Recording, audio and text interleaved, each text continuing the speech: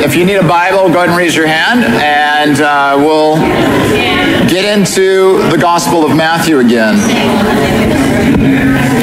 Matthew 10.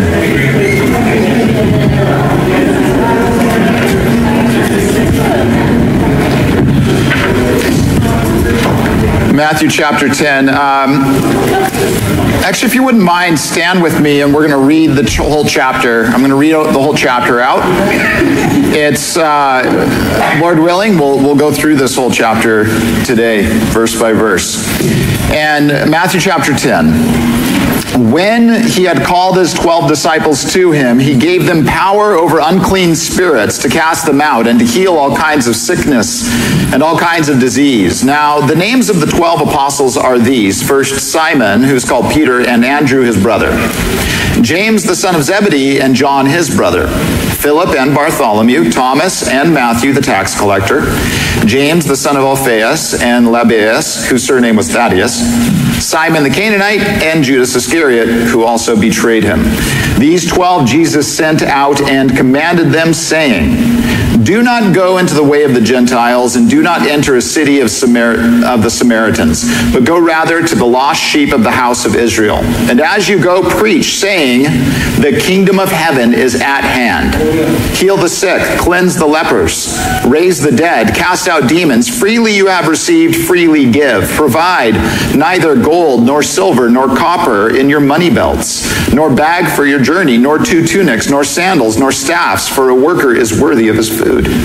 Now, whatever city or town you enter, inquire who in it is worthy, and stay there till you go out. And when you go into a household, greet it. If the household is worthy, let your peace come upon it. But if it is not worthy, let your peace return to you. And whoever will not receive you, nor hear your words, when you depart from that house or city, shake off the dust from your feet. Assuredly, I say to you, it will be more tolerable for the land of Sodom and Gomorrah in the day of judgment than for that city. Behold, I send you out as sheep in the midst of wolves. Therefore, be wise as serpents and harmless as doves. But beware of men, for they will deliver you up to councils and scourge you in their synagogues. You will be brought before governors and kings for my sake, as a testimony to them and to the Gentiles. But when they deliver you up, do not worry about how or what you should speak, for it will be given to you in that hour what you should speak. For it is not you who speak, but the Spirit of your Father who speaks in you. Now, brother will deliver up a brother to death, and a father his child, and children will rise up against parents and cause them to be put to death. And you will be hated by all for my name's sake. But he who endures to the end will be saved. When they persecute you in this city, flee to another. For surely I say to you, you will not have gone through the cities of Israel before the Son of Man comes. A disciple is not above his teacher, nor a servant above his master. It is enough for a disciple that he be like his teacher, and a servant like his master. If they have called the master of the house Beelzebub, how much more will they call those of his household? Therefore do not fear them, for there is nothing covered that will not be revealed, and hidden that will not be known. Whatever I tell you in the dark, speak in the light, and whatever you hear in the ear, preach on the housetops. And do not fear those who kill the body but cannot kill the soul, but rather fear him who is able to destroy both soul and body in hell. Are not 2 sparrows sold for a copper coin, and not one of them falls to the ground apart from your Father's will? But the very hairs of your head are all numbered. Do not fear, therefore, you are of more value than many sparrows. Therefore, whoever confesses me before men, him I will also confess before my Father who is in heaven. But whoever denies me before men, him I will also deny before my Father who is in heaven. Do not think that I came to bring peace on earth. I did not come to bring peace, but a sword. For I have come to set a man against his father, a daughter against her mother, and a daughter-in-law against her mother-in-law. And a man's enemies will be those of his own household. He who loves father or mother more than me is not worthy of me, and he who loves son or daughter more than me is not worthy of me. And he who does not take his cross and follow after me is not worthy of me. He who finds his life will lose it, and he who loses his life for my sake will find it. He who receives you receives me, and he who receives me receives him who sent me. He who receives a prophet in the name of a prophet shall receive a prophet's reward, and he who receives a righteous man in the name of a righteous man shall receive a righteous man's reward. And whoever gives one of these little ones only a cup of cold water in the name of a disciple, assuredly I say to you, he shall by no means lose his reward. You may be seated. Lord, we thank you for your word. It's a tremendous challenge to think about the cost of following you. And we pray, God, that you would illuminate our hearts by the truths of your word, by your Spirit. I pray that you would overlook my inadequacy as a man and provide that gift of teaching and proclaiming the good news. We pray, Lord Jesus, that you would clear out things in our lives that don't belong there, and that we would be truly wholehearted for you. Lord, we understand that we need much grace and we need much mercy, and you provide all of that and more. Help us to see you and see you more clearly today, and to be encouraged, edified, blessed, and to be those who are willing to go out boldly proclaiming your name. That we love you because you first loved us. Lord, we don't want to be ashamed of you. We don't want to hide the fact that you are so wonderful and that you have provided eternal life for us freely. Why would we be ashamed of that, Lord? Let us boldly proclaim you and love you with all our heart. In Jesus' name, amen. Amen. So I had us read that whole chapter together, in part because it's a very difficult chapter, and it all fits as a cohesive unit.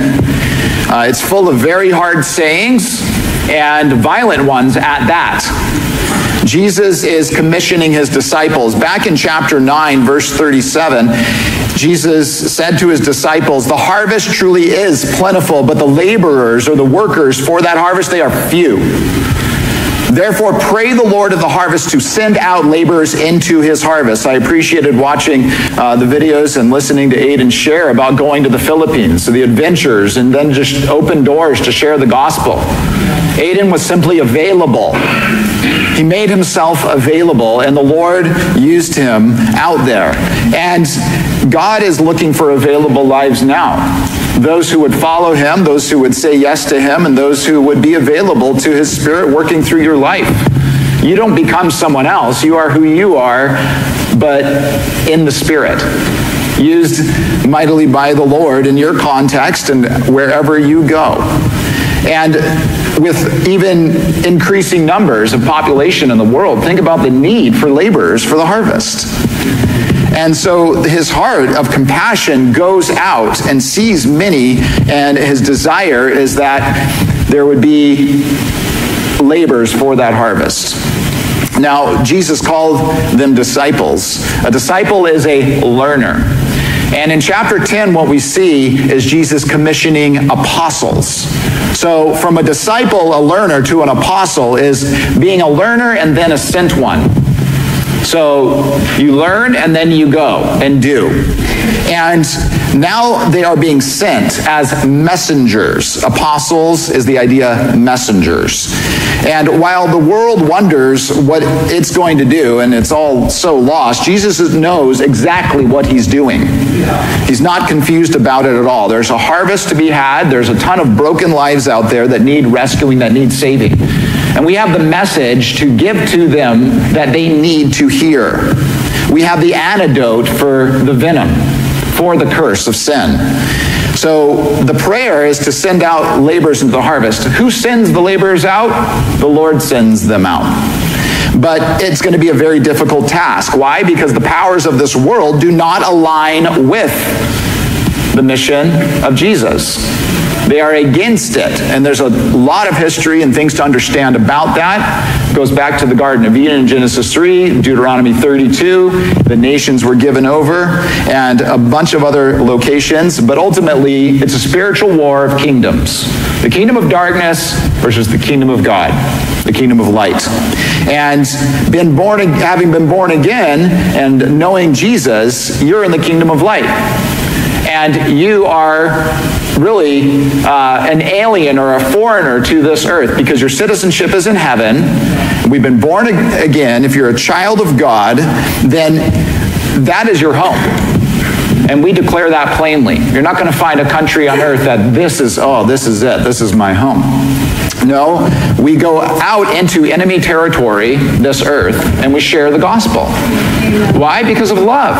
Because he loves people. Because people need to be set free. Because their lives are broken and there is no hope for them other than Jesus. But as the disciples are sent out in chapter 10 of Matthew, we see that they are ambassadors, they are emissaries, they are agents of a coming kingdom which will overthrow the kingdoms of this world, and ultimately the kingdom of this world. And it causes great conflict to go out with a contrary message than that of this world. So to go out, you will need the heart of Jesus, you will need to know his love, you will need to be born again and sent by him. You need compassion for people. You need to be able to see the mission. And you need to understand, basically, it's a rescue operation. If you like to think of it as a hospital, go ahead. If you like to think of it as a military movement into foreign enemy soil, go ahead. But all the ideas fit. Of farming, it fits. And so in Matthew chapter 10, he sends them out and commissions them as apostles. Verse 1, and when he had called his 12 disciples to him, he gave them power. First, he calls them to him. You need to know the Lord. Spending time with the Lord, then you can be sent by the Lord. You can't be sent by the Lord if you don't know the Lord, if you haven't spent time with the Lord. It's so simple. And he gave them power. Where does the power come from? It comes from him. All true power. And having been under his authority, they're now given authority. It's delegated authority that he has given them. He gave them authority and power over unclean spirits to cast them out, to heal all kinds of sickness, all kinds of disease. And so they had authority to help people. That's what they had authority to do. They had power to help people. Praise the Lord for that. It's not demonstrations so that they can boast about who they are or build a big ministry so that they can make money or so that they can be famous. No, they've been given power so they can help broken lives.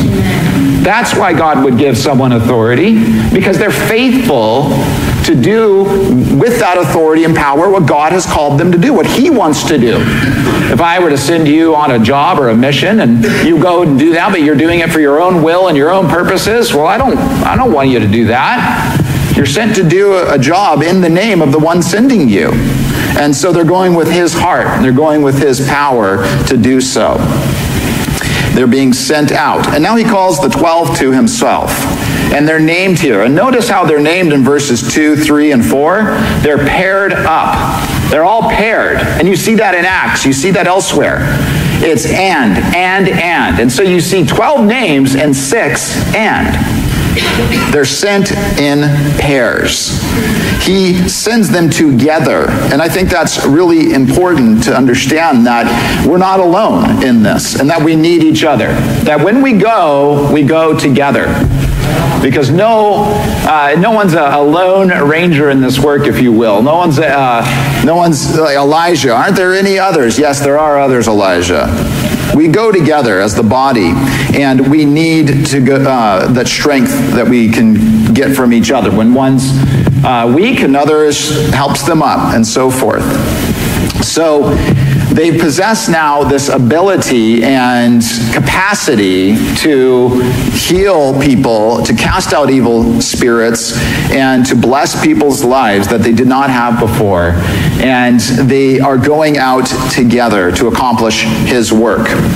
And the Lord does that. To accomplish his work, he gives you the equipping to do his will. In verse 5, it says that these 12 Jesus sent out. And then the instruction's going to come in, which goes through to the end of the chapter. But these 12 he sent out. Now I'll try to do this fast, and if I could draw it out for you, I will. You can just imagine I'm going to draw it with my hands, my body language here. Genesis chapter 3, the fall in the Garden of Eden, the curse, right? So what did God promise? Man is cursed. The fruit is cursed, the fruit of the womb, that is. All your generations of mankind are now under the curse, under the fall. The earth is cursed. The kingdom of this world, the dominion, has been handed over to the usurper. But God promised in Genesis 3:15 that there would be a seed, capital S, singular, that would come. from the womb of the woman that would crush the head of the serpent. And this promise, theologically known as the proto-evangel, the first evangelism, the first message of hope. It's a seed that will save. That's what this seed is. So this promise is right there at the beginning, that a Savior is going to come and rescue the world from this horrible curse. A Redeemer will come. We don't see this seed in this promise really being passed on until we get to Abraham.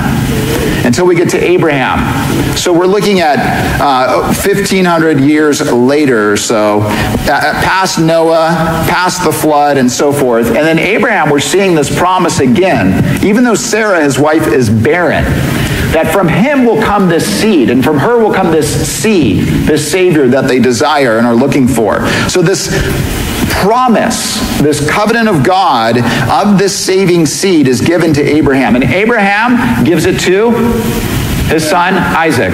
And Isaac gives it to Jacob. And Jacob gives it to his 12, the 12 sons, to Joseph, or the 12 sons of Jacob. But then you don't see this promise being carried out from there. It just kind of disappears, that a scepter shall be with Judah and so forth, and this promise, and this is the end of Genesis 50. So where did the promise go? Where did this covenant go? Well, they go down to Egypt, and they're in the world, Egypt, and they're under the slavery of the world, and they're growing there and multiplying there, and God gives Moses, the deliverer. And Moses, drawn from the water, and there's a picture of the redemption in Christ with Passover, and then baptism, and then going into the wilderness, and God providing for them there and so forth. But the law was given, and the law is on a different line. So if you've got the Genesis 3 covenant, Abraham, the promise of the seed, Isaac, Jacob, and the 12, then you've got Moses, and that comes down here. And the law held them. The law kept their nation.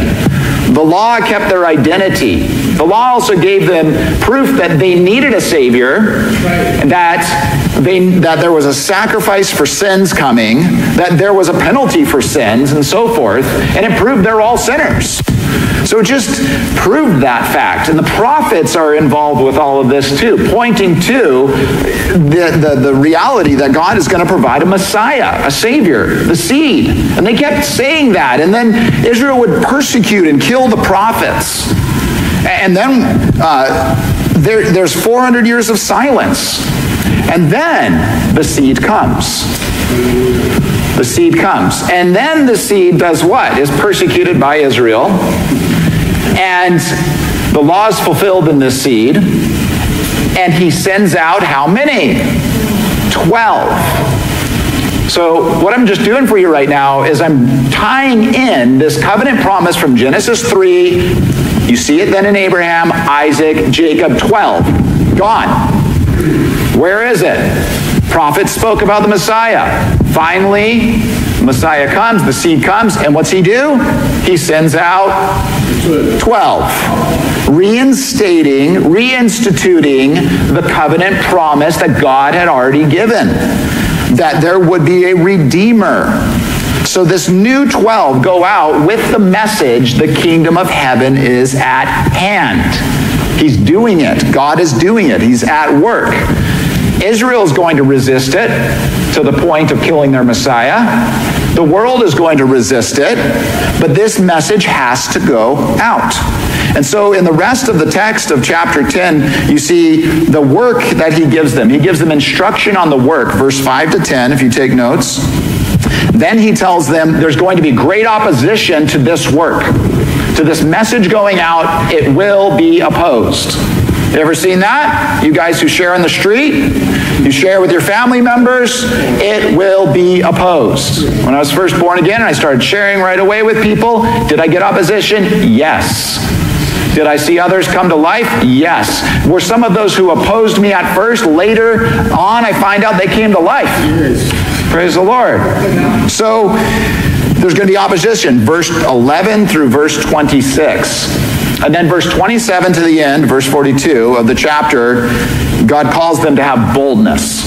You need boldness because there's going to be opposition when you go share the gospel. So Jesus is taking these 12, reinstating that covenant promise originally given of redemption, and he's giving them instruction right away. Verse 5, he says, don't go into the way of the Gentiles or the Samaritans, but go to the lost sheep of the house of Israel. The promises were first given to Israel. And that witness is to be to them first, like Romans 1:16 says. They had become, though, just like the corrupt nations of the world. And they were supposed to be the light. They were supposed to be the blessing of all the nations. Abraham was promised that. I will bless you and make you a blessing. And through you, all the nations of the earth are going to be blessed. Well, through the Messiah, through this seed, this is how the nations of the earth are going to be blessed.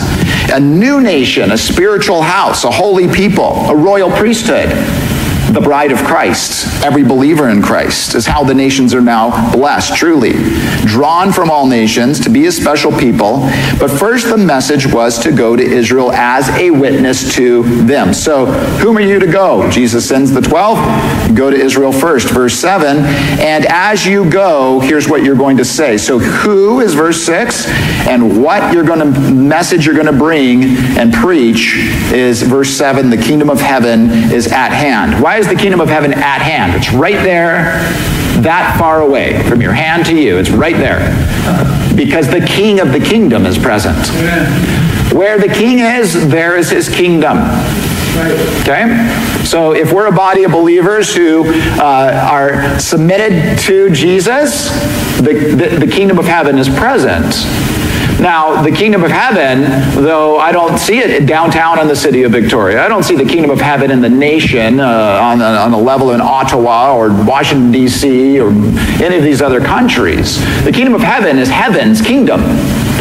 And thy will be done and thy kingdom come on earth as it is in heaven. And when the king comes, he brings his kingdom.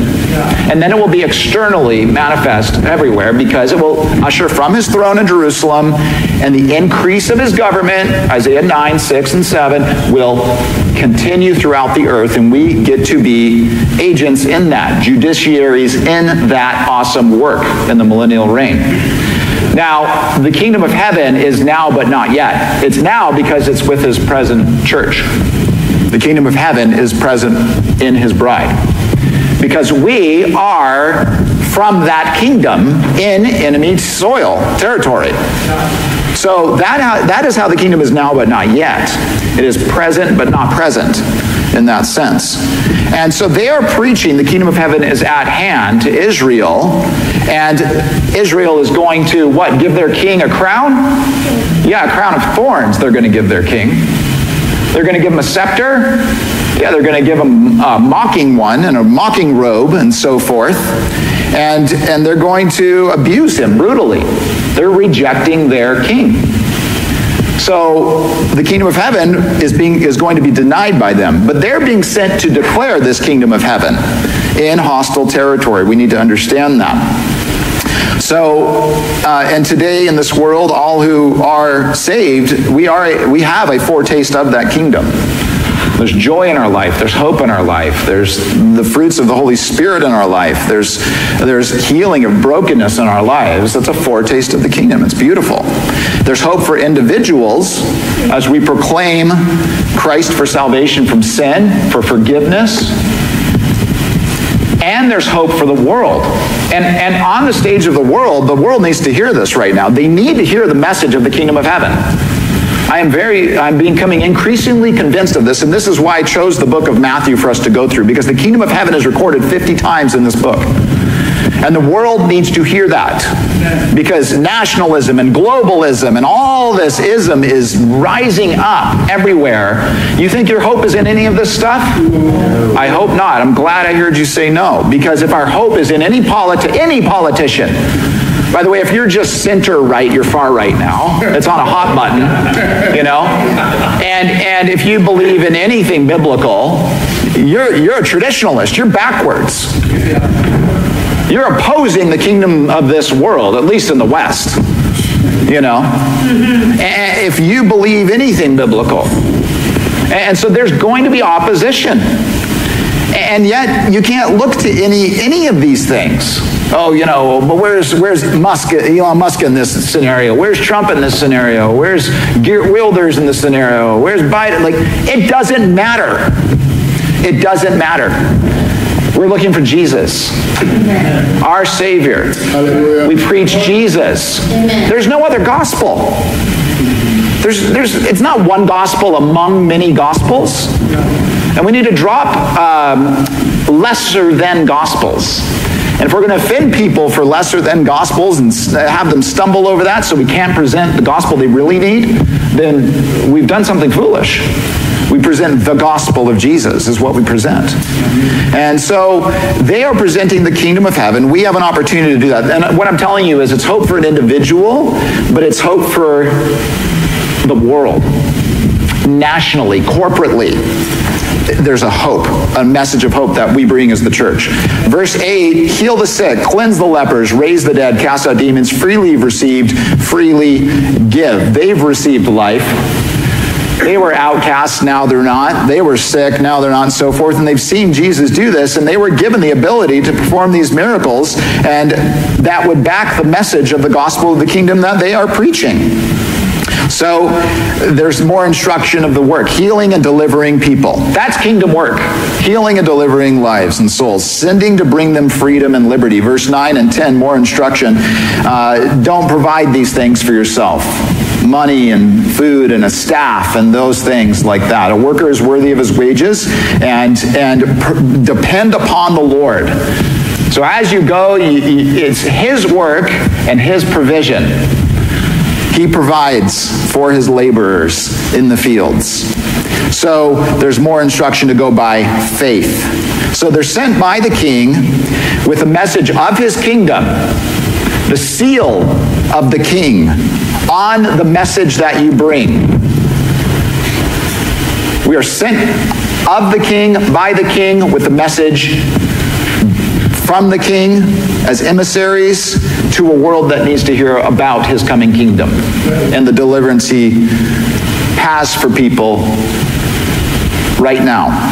It's amazing. And the means of the kingdom are provided as we walk by faith. So as you go into the hostile world, what should you expect? Well, verse 11 through 26, Jesus is giving a lot of forewarning to the sent ones, the apostles, sent ones, messengers, those who go out.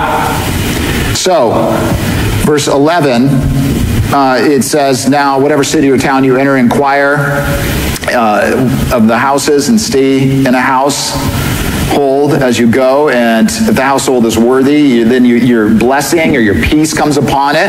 If the household is like, no, we don't like you, get out of here, we don't like your message, then you take the blessing with you when you go. You don't even take dust from that house when you depart that house. You're bringing the message of the kingdom, the message of Jesus. Some will receive, some will not receive. If people receive, guess what happens to their house? It becomes a house of peace and blessing. The blessing of God. I will bless you and you become a blessing. That's what's happening right here in this scene.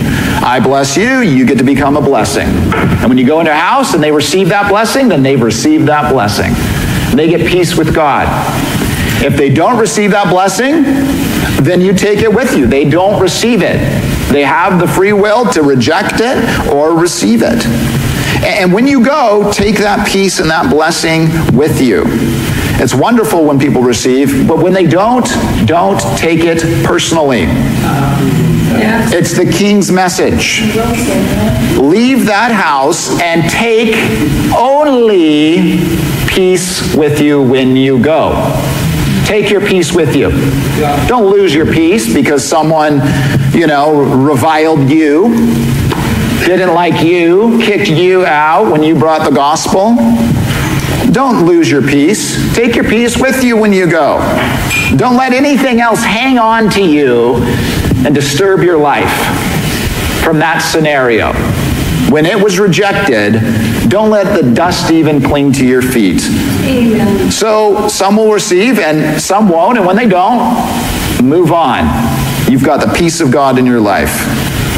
No one can take it. Verse 16, Here is what a word Jesus shares in verse 16.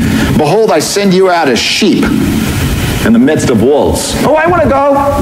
I want, send me. You know, what in the world? You know, when you read, just read it later again, this chapter, you'd be like, this is terrible. This is hard. This is brutal. I send you out as sheep among wolves. He's forewarning them. It doesn't sound like a good shepherd in this instance, but of course he's a very, very good shepherd. And it's a stark picture, though, of sheep going into a hostile world. So because it's going to be a sheep going into a midst of wolves, therefore, be wise as serpents and harmless as doves, or gentle as doves. Be wise. Be aware. Not everybody is going to like you. Be aware.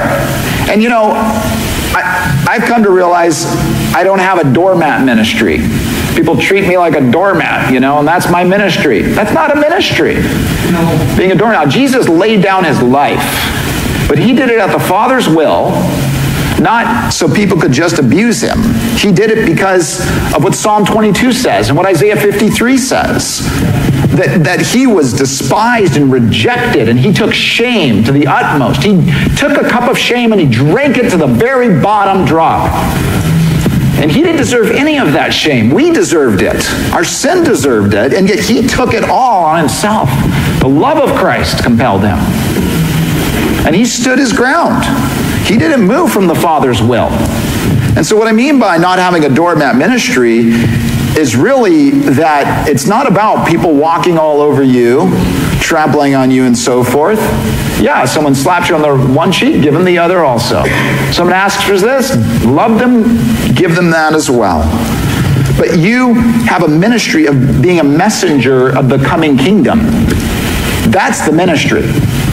The ministry is being a messenger of the King, the work that he's done. Taking first the crown of thorns and coming back with a crown of glory and power. So to make peace with the world who's at war with him. And we're not violent with the world. We bring a message of peace. But really the idea, sheep in a hostile world, being wise as a serpent, gentle as a dove, I take that and I think, oh, I need thicker skin and softer heart. That's what I need.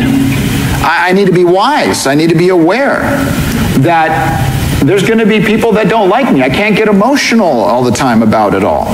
You know, we need to be tough and we need to be smart. But inside, we need to be tender and loving. And what grace is there for that in Christ? Endless amounts. Some of us need to grow stronger on the outside, and some of us need to grow softer on the inside. And hopefully we can have both. So don't be naive.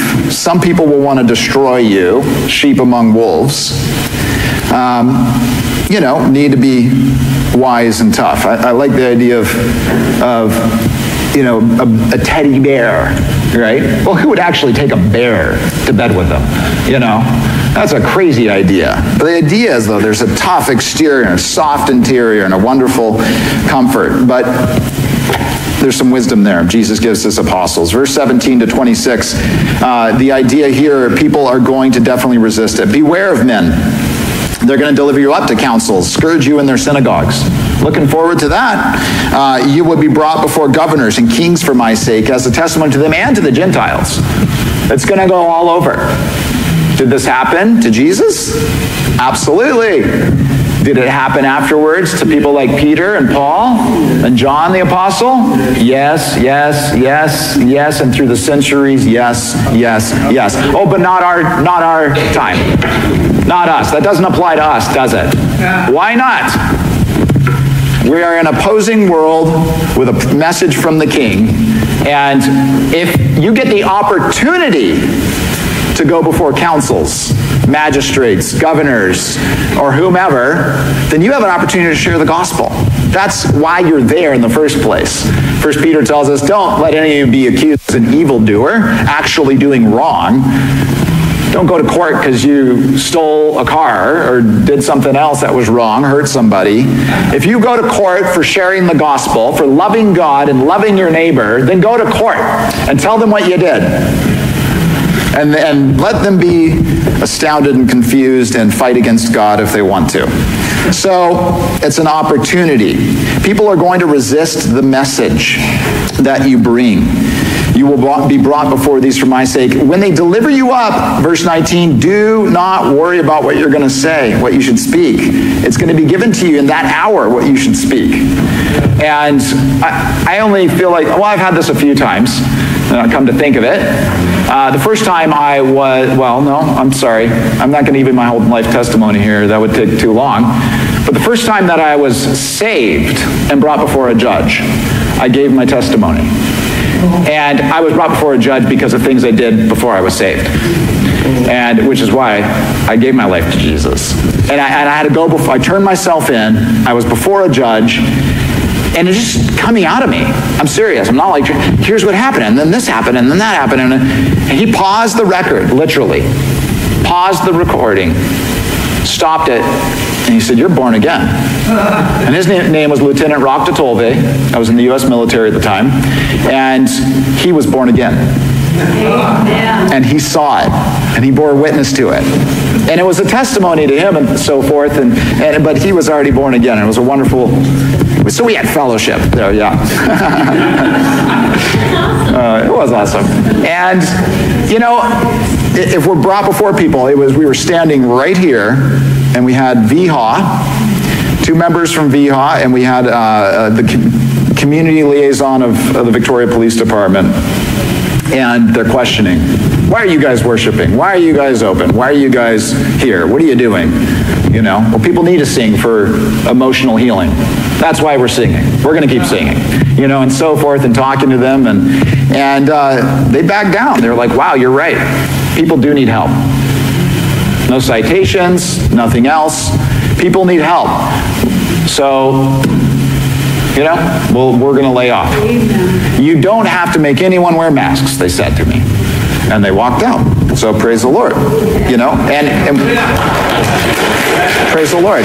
We didn't have to do anything. Now, those are favorable cases. Well, what if they're saying, oh, well, we still don't like it, put the cuffs on. You're under arrest, or these other things. Well, if it's for the gospel, it's for the gospel. God is with you. Oh, and that's what I was going to say, is I remember before that meeting that was scheduled with VHA and the police, I remember thinking about this verse. Don't think about what you're going to say. I would just fret. I'd be worried the whole time. Like, what am I going to say? What am I going to say? What do I do? What do I say? You know, like worry, anxiety, worry. I was like, whoa, wait. Lord, you just told me what I say. I'm just going to... what I need more than anything is to be full of the Spirit. That's what I need. And that's what you need. And if we can just be full of the Spirit each day, then let the day happen. Whatever comes. And go into your day, go into that meeting, and if you're full of the Spirit, good. If you're not, that's when problems are going to happen, right? It's not our wisdom. It's not our eloquence. It's not our ability to defend ourselves and all this. So it's not you who speak, but the Spirit of your Father who speaks in you. Now, brother is going to deliver a brother to death. Father his child. Children will rise up against parents and cause them to be put to death. Verse 21. Family members are going to hate you for sharing the gospel. Family members. And you'll be hated by all. Is this one on? You'll be hated by all for my name's sake. But he who endures to the end will be saved. You're going to be hated by all kinds of people. People close to you, people distant from you, Jews, Gentiles. You'll be hated for my name's sake. And he's forewarning his disciples. If they hated him and you're of him, they're going to hate you because you're of him. You get it? Yeah. The kingdoms of this world are opposed to the kingdom of heaven. And look what they did to him. Well, they're also going to hate and persecute those who come bearing his name, his message, his Spirit into this world of darkness. So a disciple's not above his master. And they had previously already called him Beelzebub, and the disciples were there during that clash. You know, he casts out demons by the prince of demons. Oh, really? That doesn't work. So he's helping people? Not satanic. Therefore, do not fear them. There's not, in verse 26, that encouragement. Yeah. There's nothing covered that will not be revealed and hidden that will not be known. All the secret meetings, or the ones they tell you about beforehand, or the predictive programming they're putting out there and all this stuff, it's all going to be revealed. Praise the Lord. I don't have to reveal it myself. It's going to be revealed. What we reveal is the gospel. That's our job.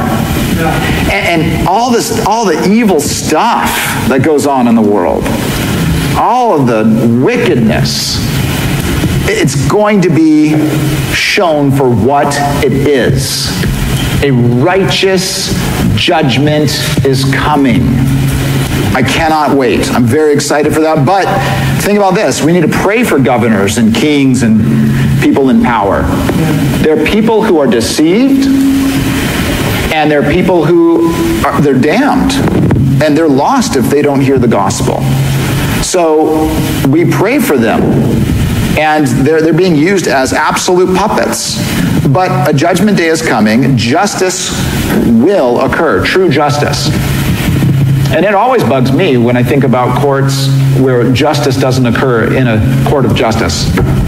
That to me, that drives me crazy. In a court of law, not a court of justice? Yeah, court of injustice.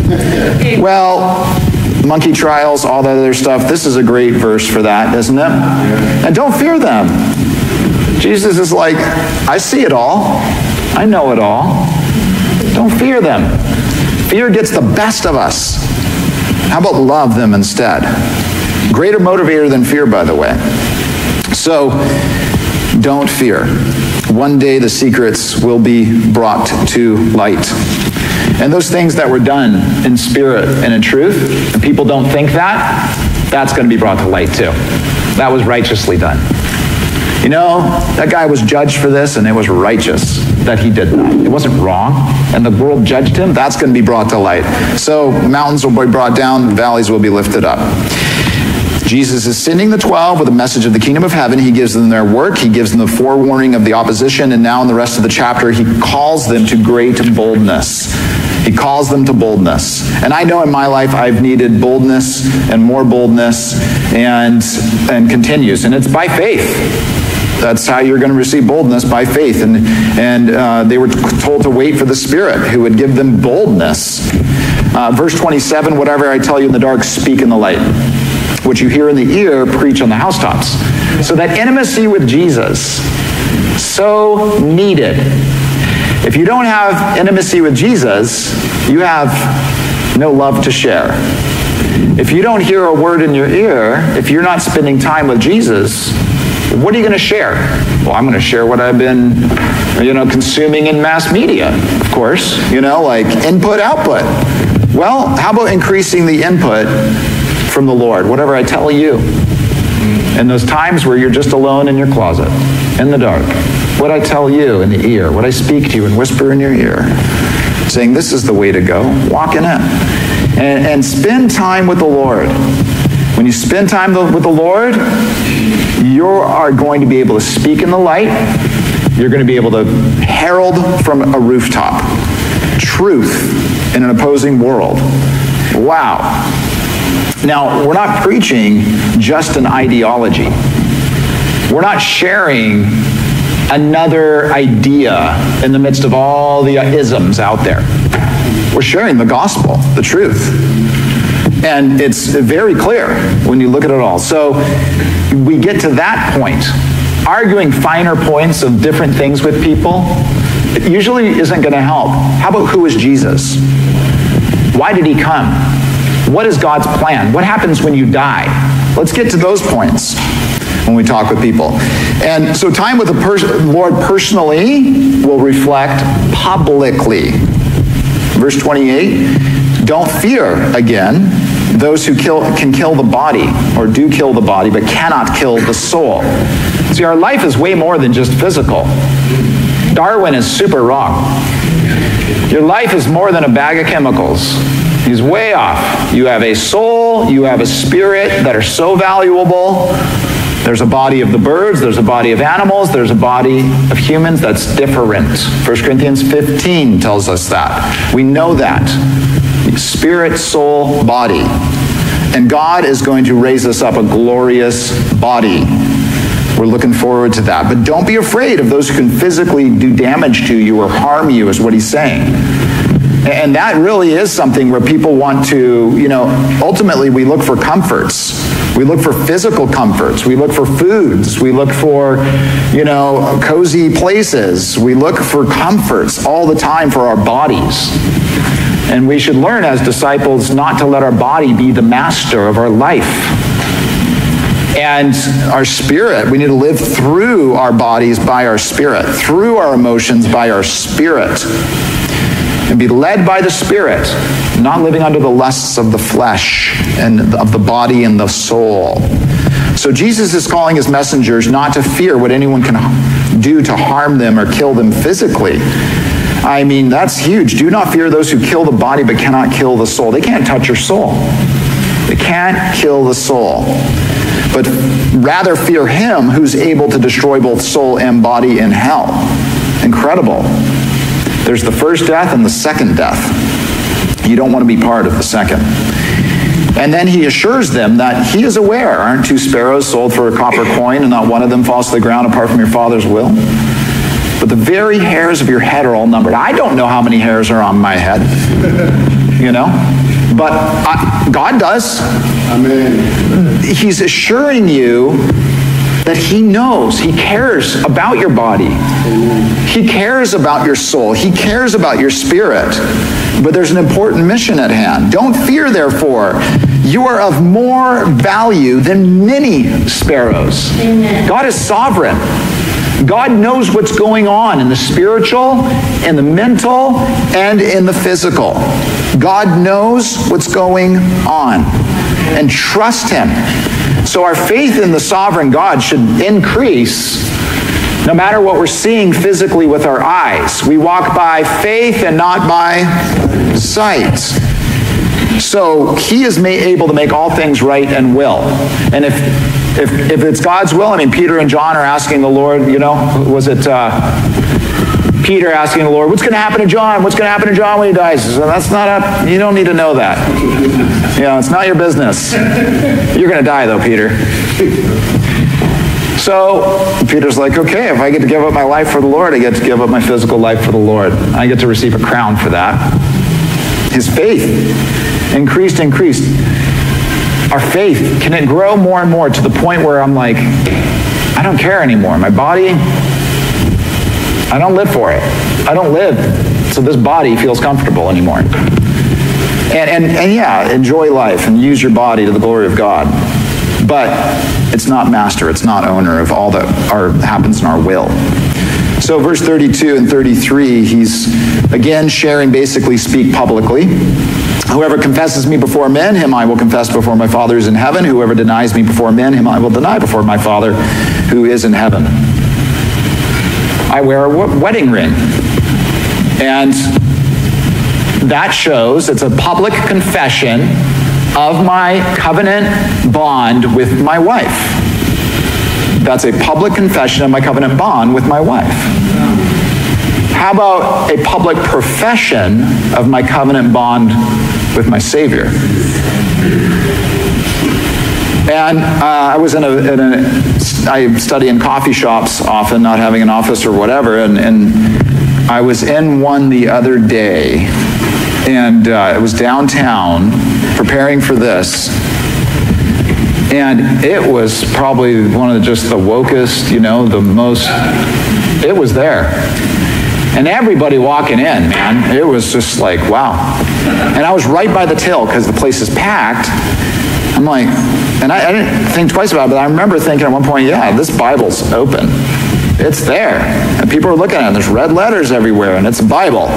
People don't carry these books around usually, right? And I've got my notepads, and I have another notepad, and I've got markers, and I'm sitting there, and I'm just at her. Well, maybe someone's going to see that. I guarantee a lot of people did, but my face is in it. But there's other times I'm at other places, and people, hey, you know, you're a believer? Don't be ashamed of Jesus. He loves you so much. He loves me so much.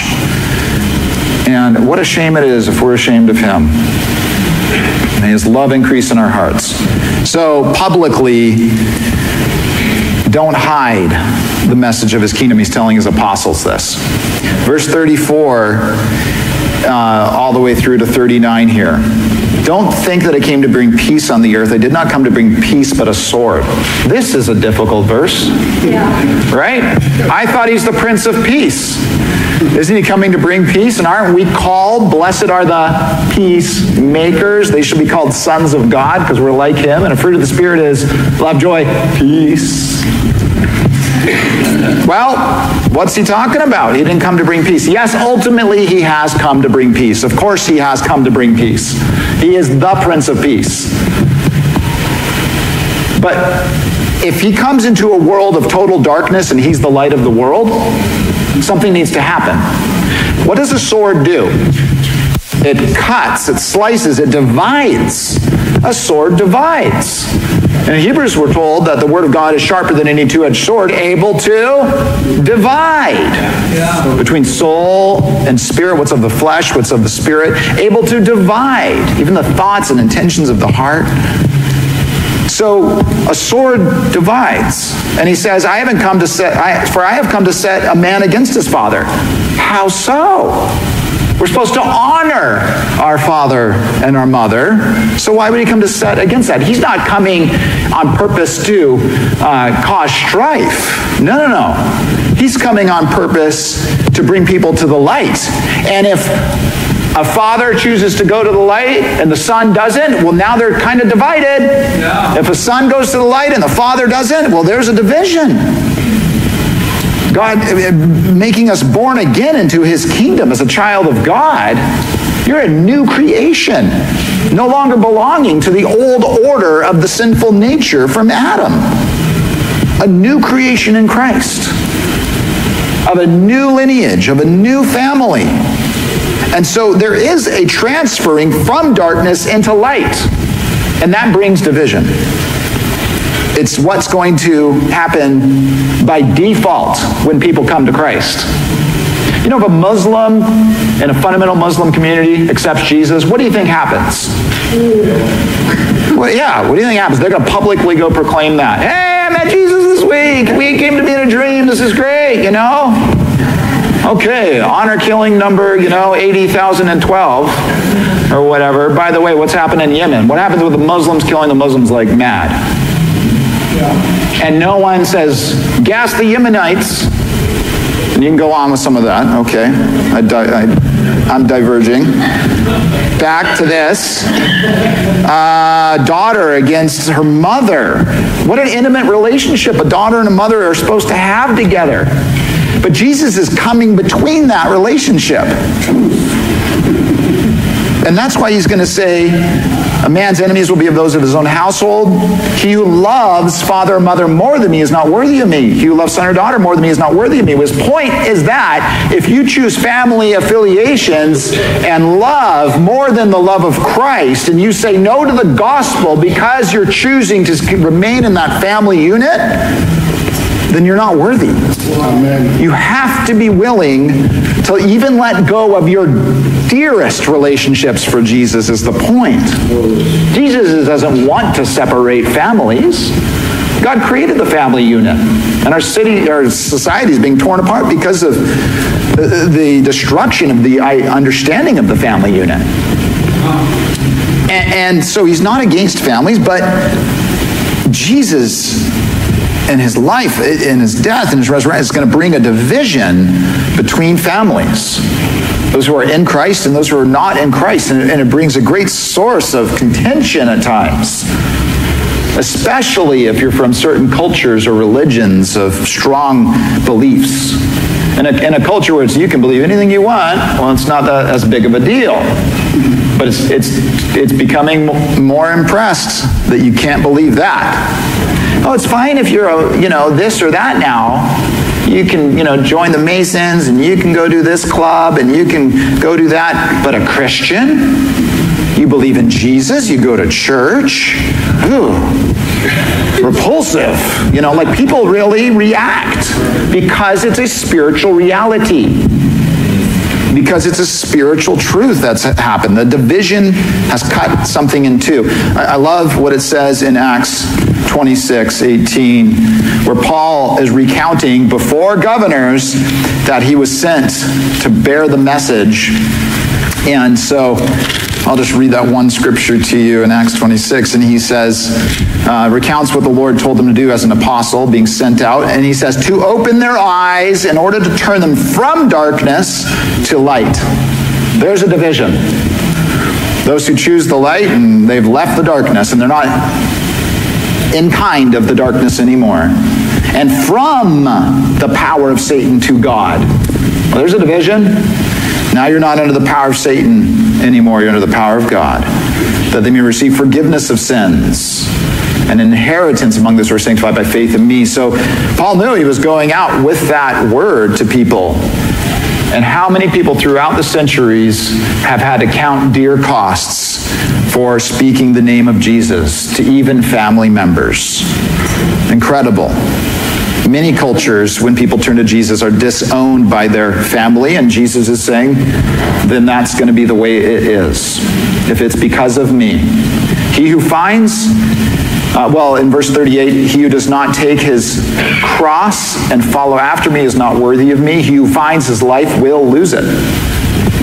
And he who loses his life for my sake will find it. What good is it if we gain the world and lose our soul? What good is it? What good is it if people love you and people like you and you die not knowing God and not being forgiven? What good is it? Yeah, you've kept your name intact. You were never defamed for the sake of Jesus. Any of these things. We need the bigger understanding. Taking up a cross. A cross? Yeah. An instrument that is your death. And Paul says he dies how often? Daily. He takes up this cross. But it's, there's no resurrected life without the crucified one. And if you have nothing to die for, you have nothing to live for. And Christians need to learn the crucified life is the happy life, by the way. No, I want my best life now. How about your best life later, but a really good one now, when you choose Jesus and walk in him? So I take up your cross. I am so liberated when I choose to deny myself and serve others and give rather than take and selflessly love. I'm liberated from my tyrannical flesh that always wants to ruin my day. So take up your cross daily, follow after me. Jesus knows the way to go. He finds his life, loses it, and he loses it for my sake, will find it. What a promise. What a promise. No one can take it from you. Eternal life in him. And so all of this opposition requires much boldness. And we get boldness by knowing he's the way, the truth, and the life. And ultimately, verse 40 to 42, some people are going to receive, or not receive is 34 to 39. Verse 40 to 42, the encouragement is some people will. He who receives you receives me. He who receives me receives him who sent me. He who receives a prophet in the name of a prophet shall receive a prophet's reward. He who receives a righteous man in the name of a righteous man. Hey, we come here bearing the name of Jesus, the righteous one. We come here telling you about and if they receive, then there's rewards for that. There's blessings for that. And just even giving a child a cup of cold water in his name. I come here in the name of Jesus. I give this to you in the name of Jesus. The Lord knows that. And that's credited to a heavenly account. Assuredly I say to you, he shall by no means lose his reward. It's not unto salvation, It's because of salvation. We're working out our salvation. It happens to go out because the love of Christ is in our hearts. And love will compel you to do some crazy things. And the world will wonder what is going on with you. So the mission of sharing the message of his kingdom and sharing the gospel is really needed in the world. We need to awaken to that. Pray for laborers, workers in the harvest. Where's the harvest? Everywhere. And pray for that. And as you pray, your heart changes. As you spend time with the Lord, then you have something to give. You spent time at a well, and a beautiful water, the life-giving water, and I have something to give. Come see a man who told me everything. Do you see that there is a harvest that's ready? Do you see that there is a lot of work to do and there are workers needed? Do you know there will be opposition because it's a kingdom war that we are in? Do you trust the Lord that he's given you his Spirit and he will give you boldness? He will give you words when you need them. He will give you provision when you need it. And he will protect you. Psalm 121. That was a good psalm we read. Is that my phone? Jesus prepares them. And we are to know this ahead of going out. So, by the way, in closing, the apostello, apostle, the idea of that is literally sent out. And it's to send forth. I'm apostling you. It's a verb in this case. So they became the apostles, noun, from the verb. Okay? So their motion is being sent forth, and literally in the term apostello is to send at liberty. Interesting. To be at freedom, to set at liberty. If you took a bird out of a cage and you let it go, you have apostelloed that bird. You have set it at liberty. That's interesting. We are not controlled or forced. We're not under condemnation. We're not under law. We're under grace.